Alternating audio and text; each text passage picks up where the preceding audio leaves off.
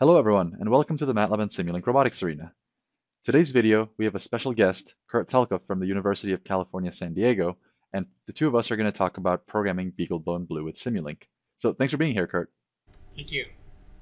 Just for the viewers really quickly, would you like to say a few things about your association with MATLAB and Simulink and what we'll talk about today? Yeah, so I'm a PhD student at University of California, San Diego. Been working with MATLAB, the BeagleBone Blue, and Simulink for the last 3 years or so.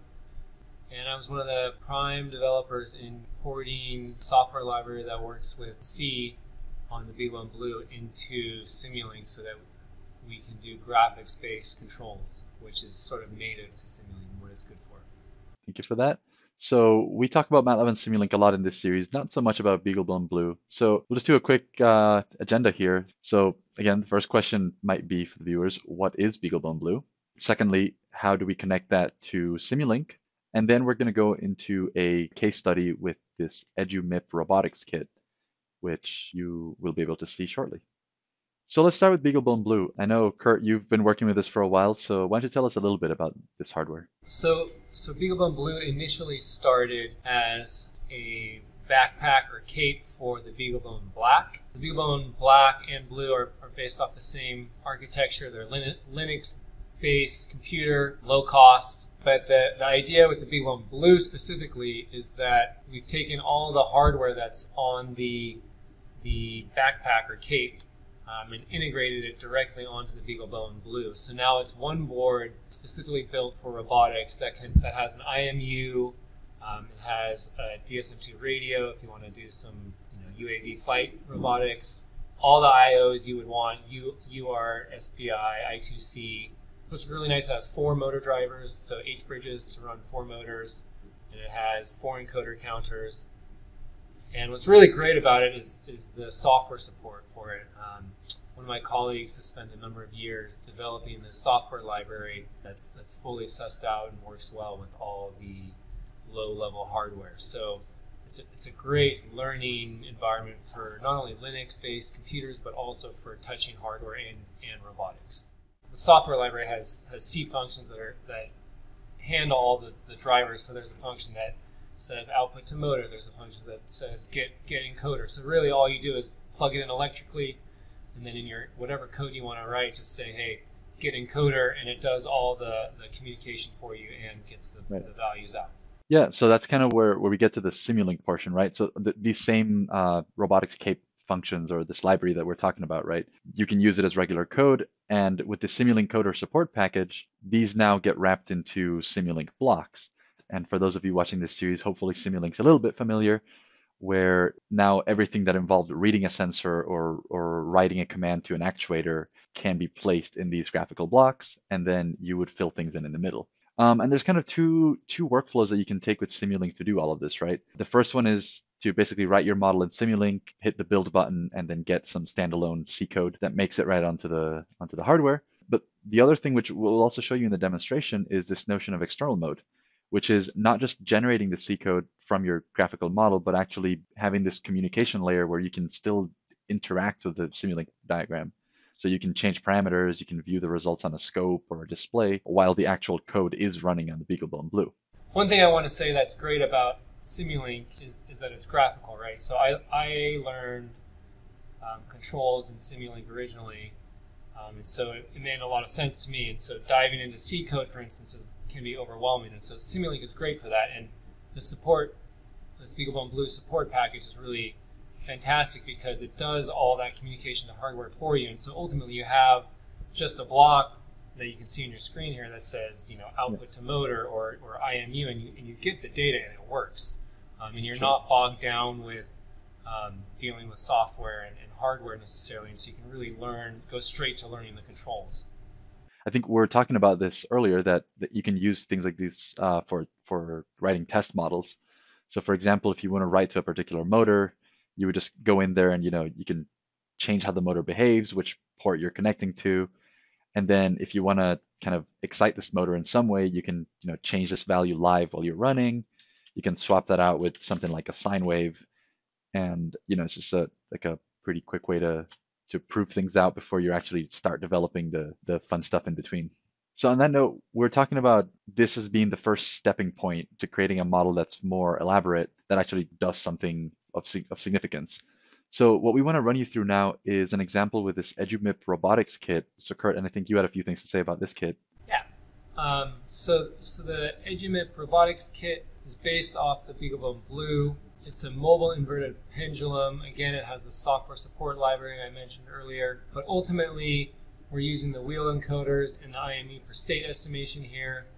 There's low-cost DC motors that control the wheels for balancing control, and all the controls work is model-based, developed in MATLAB, and then implemented in Simulink. So this is really a great low-cost learning environment for students to touch hardware, learn controls. If they want to get involved in the low-level hardware stuff, like programming, C programming, if they can. But the Simulink environment is really great, sort of graspable environment for typical college student. So yeah, I think it's time for us to go look at how we did all of that. So this is the Simulink model for the entire self-balancing of the eduMIP that was worked on at UCSD. Kurt and I want to run you through this because there's a lot of fun going on here. One thing you'll notice is, this model is split into the kind of the logic and the monitoring, right? So I think the monitoring is the easy part. You're just blinking an LED to show that things are running, and then we can hit one of the buttons on the hardware to stop it. But the real meat of the model is here on the left, which is, it's a feedback control system. So yeah, I think the balancing is probably where most of the things are. So why don't we dig into here? And I guess this is also where we have your typical feedback control structure, right? You have the controller and the plant. Yeah, on the right we have our plant block, and we can dive into that in a second. So in the plant we have ultimately what we're measuring on the eduMIP, right? So we have our motor encoders that we see in the bottom. So there's two channel encoders. There's a right wheel and a left wheel, and those get averaged. And so we have some gear ratio that we have to account for. But ultimately, we're getting our wheel location, green in G2, and then in G1, it's the inner loop plant. And we're using the accelerometer there and a complementary filter on the Y and Z accelerometer and the gyro to output an angle of the eduMIP. So the IMU gets this angle of the board, right? And so as you're driving around, this board might be rotating back and forth, and so the IMU is able to measure that, and that gets outputted into the theta and phi, theta there, and then phi is the wheel angle. And so then also in the plant we have our output to the motors that you see on the left in blue. There is our input to the motor value U that gets scaled up to negative to positive 100. There's a polarity for each motor, and then those go out to a right motor channel. So with Simulink, what's really nice is you're using the same function here, but just specifying what motor you are. So if you were to double click on the motor, for instance, block, it tells you everything you need to know about it, and it says, hey, we're using motor 1, and so on the BeagleBone Blue board, there's 4 little motor inputs, and you just make sure you plug in your motor cable into motor 1. Yeah, and if you want to double check, you can always view the map of the pins, which this is a really handy tool for me because there are a lot of things to plug into on the BeagleBone Blue. And then I guess if we go up, then the other big piece here is the controller here. And we'll get to this enabled piece in a bit, right? But assuming the controller is on, we can dig into it, right? Yeah, so on the left side, we're getting feedback from, so item 2 there on the left, we're getting our phi, which is the wheel encoder angle, or the wheel angle that we're measuring from the combination of the encoders. And so this is a successive loop closure, or cascaded controller it's often called. So it's a multi-rate controller. So ultimately, our wheel angle goes into the first encoder. There's an integrator there you see that's added on to make sure the MIP doesn't drive off the table. But that gives us a theta reference. And so again, theta is the angle of the MIP of the board itself.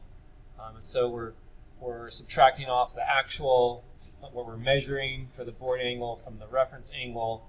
And so that gives us sort of an error signal that goes into our inner loop or fast loop controller, if you will. And so these are two discrete time controllers developed in MATLAB in continuous time, actually, and then ported over to discrete time using test approximation. And so what's nice about this is that if you want to change your controller in MATLAB, you're able to then come here in Simulink and just type in the numbers, change your gains, do more fine-tuning, and actually see the performance on the robot immediately, rather than having to hard code it in C and recompile it and then move it over to the robot and hope you don't drive it off the table. Exactly. So yeah, these values, I mean, they look very magical. You just mentioned you had some MATLAB scripts, so you think we should dig into these? So here we have the BeagleMIP model. It's based off an inverted pendulum, but we're putting a wheel on the bottom there. So this is the free body diagram that you see. If you scroll down a little bit, these are the linearized equations of motion. So if we're using Newton-Euler equations or Euler-Lagrange, you end up with the same dynamics equations here, a second order differential equation. That is linearized here around the set point of the MIP being inverted. Right. So these are those equations, and then this script that we've written has all the specifications for the eduMIP, including the gearbox and motor inertia, if you see there. And so here we have the inner loop dynamics, right? So we have our transfer function G1, which you see there, and so that's in continuous time. And we can look at the Bode plot and the root locus plot shortly. And again, same thing for the outer loop. And so then we can design a controller. We're using lead lag control here instead of something like PID control. And so what's great is we can change where we're putting these poles easily here and rerun it and then get a new transfer function and change it over. So if you scroll down, we'll see figure 1. And so here we have for our inner loop, you have your controller multiplied by your plant, so D1, G1. This is now your open loop, inner loop, and you can see we have a good gain margin, a good phase margin, and on the left we have our root locus. And you'll notice in the Nyquist in the bottom left, we're actually circling the point at -1. So this is actually an unstable system, and that's why we need the outer loop, right? If you do look at the step response on the bottom right, it does look like a stable system. You know, it settles down to that 1, or if you're changing your gains by 20%, it goes a little above or below. But if you take that time out to infinity, it will go unstable. So it's stable in the short time, but ultimately long period time it'll go unstable, and that's seen by circling the point at -1 on the Nyquist plot. So then, with the outer loop put in, then hopefully then that goes away, and we ideally get a stable system. So let's take a look at that one. I guess we scroll down and get the other figure, and that's going to be this one. Okay, so here now we have the open loop system as a whole, but that includes the closed loop inner loop, if you will. So we have our outer loop controller multiplied by the closed loop system multiplied by the outer loop plant. And so there you can see our controllers that we've developed have a really good step response in the bottom right, and in the bottom left in the Nyquist, we're no longer circling the point at -1. And you can see also that all our poles are on the left half plane. So then you said you kind of took this design and then you discretized it, which I guess you have right at the bottom here. We're using the C2D Tustin's approximation. So we have our continuous time transfer function. We're doing Tustin's approximation, and that gives us a discrete time transfer function. And so when you look at those values of D2Z, that should be exactly what's in the Simulink model as well. Perfect. So I think at this point we want to see this eduMIP in action. All right. So we're going to run this model in what's known as external mode, which means that there's already going to be a connection between the model and the eduMIP. So you see now it's going to start building the code. And when this is all done, this Simulink model, the generated code is going to be on the eduMIP, and there's going to be an interface that lets you communicate with this model. So while this thing starts, I guess one thing we didn't talk about was the startup logic, and I think it's there probably for safety reasons, right?